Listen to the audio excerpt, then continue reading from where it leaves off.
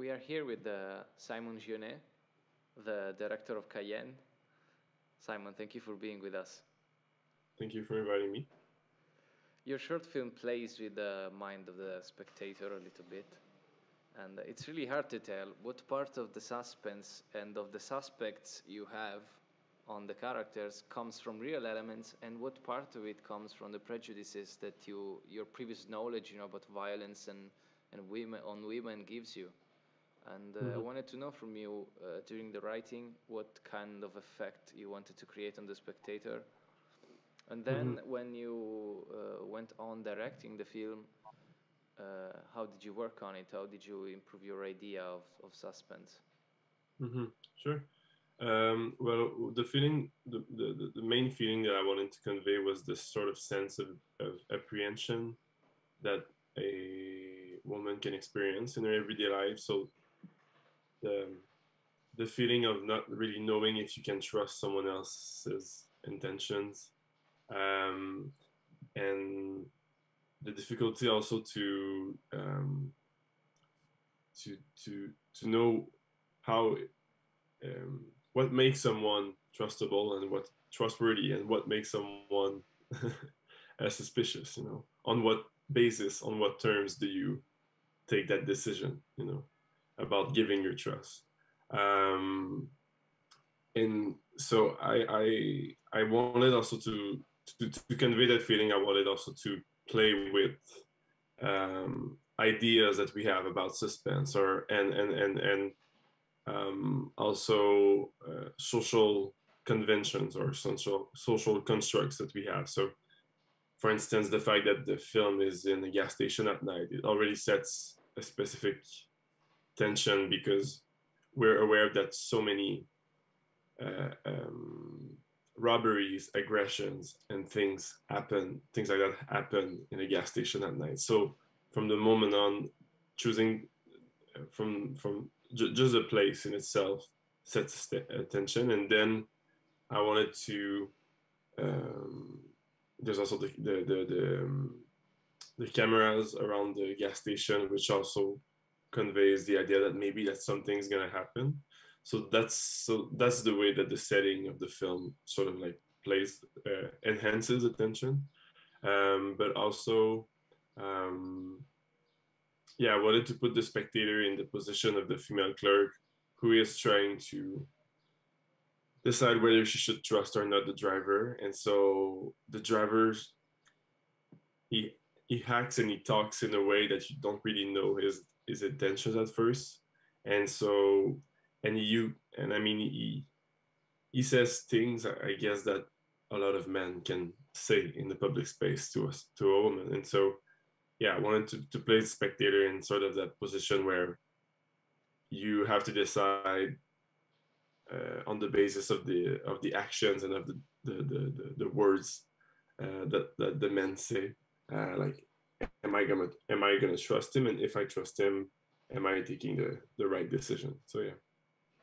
We are in a world that basically has left us all connected but all alone by ourselves. Mhm. And it recently happened to me that I was actually molested on a metro station by another man. And I understood for the first time that it was really like something that changes your perception of the world. Because now when I go in a metro, I think, okay, this can happen again. Yeah, Okay. yeah. And this kind of mental space is already in the background of what we feel when we watch a film. Hmm. So I wanted to know about how you wrote the female character because she works at a gas station. She knows about cars, so you kind of put some elements that could create conflict, and how you then proceed to find the right actress for the role. Hmm. Yeah, because yeah, of course you're always working with and working against your viewers' expectations and uh, in a way prejudices and like so I knew that um, if I knew I wanted a female clerk, a female character that would a bit divert from some of the stereotypes we expect. So for instance, we usually, I mean, we usually expect that a man knows more about mechanics than a woman. We expect that usually a man would work at a gas station at night. But from what I discovered from my own research is that there's a lot of female clerk that works the night shift in gas station. I mean, in Quebec, or I don't know in Canada, but in Quebec, like I've seen it a lot of times. So I wanted to have a female character who, well, first of all, who sort of have a confidence. She knows about mechanics. She's not at first frightened by the man that comes by, but she's suspicious about him. Um, so I wanted to create a sort of tension between two characters, and a way to create in my perspective, a way to create a great tension is to have two characters that they are sort of, I wouldn't say equals necessarily in terms of power, but like, I mean, the female clerk, she was able to take the decision to leave or not the gas station. She was not like coerced at first of to leave. You know, she had the ability to say no, I'm not going out. You know, so that was important to me. That like it's a conscious decision that she takes to leave because she has the knowledge to help the driver and she decides to trust him. But by the time that she's leaving the gas station, she's starting to doubt. So I wanted her to like take the decision of leaving, which is not a decision that I mean all viewers would have taken, I guess. But I feel that her character, it was possible for her to decide that, okay, maybe this driver is really in need of help, and I'm gonna go out to help him, and that's when the doubts are coming in. Yeah. And about the direction of the film, in which way you enhanced this sensation of suspect through the use of the camera?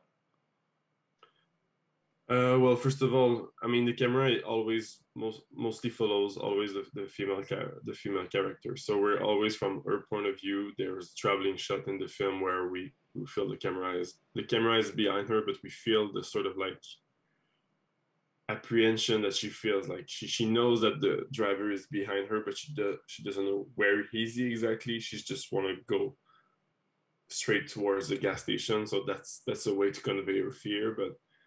Also through the film, we always see the camera, like we always see things from her point of view, and we see the exchange of looks between her and the driver. So she feels the gaze of the man throughout the film. So that was also another way to like convey tension. And there was also the CTV, so the cameras around the gas station. They leave you with the impression that something's gonna happen, something's gonna be recorded that night, but in the end, it's not necessarily what we expect. Yeah. And then one last thing. Eventually, the film that works like a thriller, because it has the writing and the direction of a thriller, but eventually it becomes a film on gender roles, because it really makes you think about how a woman might feel in some situations, and the words that the man tells her, about, for example, the comment he makes about cars, kind of make you understand how violence is, first of all, an attempt to keep and save a system of power and tradition that somebody has. Mm-hmm. So in the end, the film becomes like a kind of gender film. Can we like say this kind of word? And Sure. I really loved this combination, of thriller and genre, because the narrative in the last years has changed a lot, and I recently rewatched the Dawn of the Living Dead. I don't know if you No, I haven't. watch. Yeah, and in that film, for example, which is a horror film, the male character is always saving the girl, that is Hmm. unable to drive, unable to fight, unable to, and it's just saved and saved and saved by this man. Well, now we are seeing more and more these female characters that are actually acting in on the story in a with, with strength with the character. Hmm. Hmm. Yeah.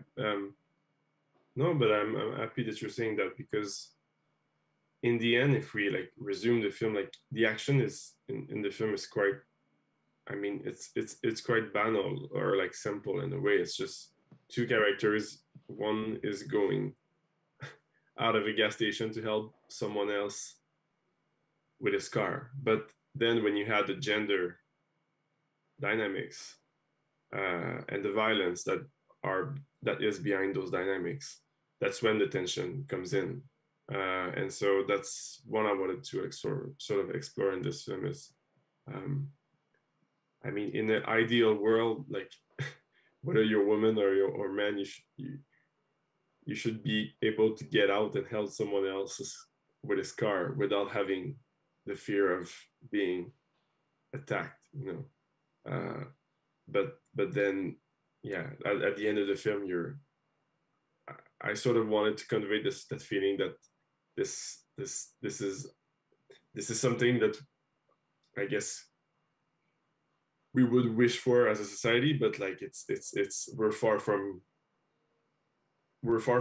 being in that position right now, because I mean, as a woman, you have these past experiences, and when you meet someone else that's when you meet another man in a alone in the public space at night, especially, it conveys so many past experiences and feelings that obviously you will be on your guard. And so yeah, so And, there was a yeah and that one last question for you: how do you think that your being a male telling this story has influenced the film in a positive or negative way? I don't know. I think it's positive, of course, but how do you think that it has influenced the story? Because of course one would expect a story like this told from a woman, but mhm. you're a male director, so how do you think that changed in some way or influenced the story? Mhm. Well, first the story. I mean, the story was born when I started when I through conversations that I had with female friends, especially one of my female friend who experienced something similar, not something in a gas station at night, but she experienced the same feeling as the female clerk, like she was alone in a public space, and so when we talked about it, what struck me was that even though it was even though the violence was coming from the gaze of the man, like he was like looking at her constantly, at the end of the day, she was feeling guilty. She was feeling bad because she was feeling like it, like she had a sort of responsibility in the fact that the man looked at her. Like she felt guilty about it, or and she felt guilty to not respond uh, in a more proactive way.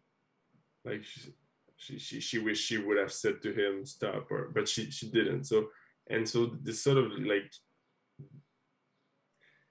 there was like a lot of conflictual feelings about her experience. And that's what sort of struck me, and I thought that maybe I could try to create a situation where like those feelings can be conveyed. And so and what's so to answer your question, I really approached the film by through the experiences of women around me, and I talked I talked to them, and I send them the script, and I wanted to know like if it was realistic. So there's that.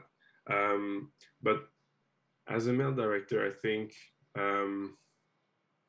maybe what interested me also is like um, I think the main actress Marianne Fortier, she told me a story like she talked to me about a conversation she had with a male friend, and the male friend was saying one night I was walking in the street in Montreal, and I was walking near a woman, and the woman was like she was sort of frightened, but I was just walking beside her, you know, and then and then her male friend was like, oh, maybe I should have like just walked the other way of the street just to, But I thought that was interesting also. It's like as a man, like you have to like take in consideration that your actions can be interpreted sometimes in a different, not light, but like you need to take in consideration that there is like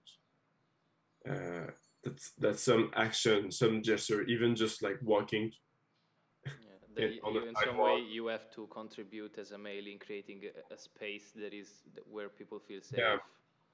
yeah, or you have to think about it, but and then you have to also, and so when she told me that, I was like, oh, it's interesting because it's like you might say something or might do something and it might be not interpreted in the way you think.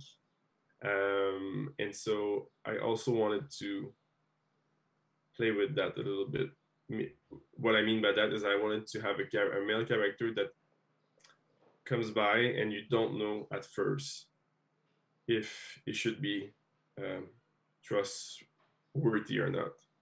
And he acts like he's nice, but at the same time, he's a bit awkward. And then he says some things that, you know, makes you question whether you should trust him or not. But at first, you're not really sure if he's really a good guy, quote unquote, that really needs help with his car or so yeah, so that's maybe I maybe the fact of, I don't know, maybe the fact of being a male director led me to like,